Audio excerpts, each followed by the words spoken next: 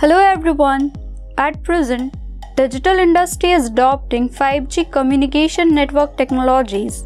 Although we have achieved it ages ago, it is still in development phase as there is more room to grow.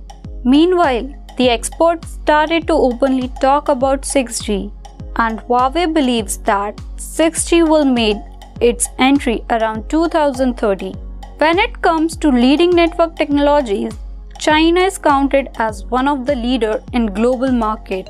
The country holds more than two-thirds of 5G base stations in the world, and Huawei made a huge contribution to this achievement.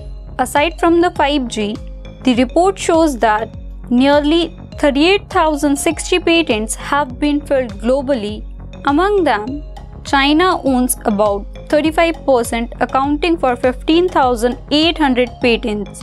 It made the country stand first in the world, and Huawei 6G patents are more than anyone. The company has defeated big names in the native market including ZTE, Oppo and Vivo. This is the result of company's research and development in 6G field that has been started in 2017. That's all for now. If you like this video, then hit the like button, comment below, press the bell icon, subscribe to our channel, and don't forget to visit HC Newsroom.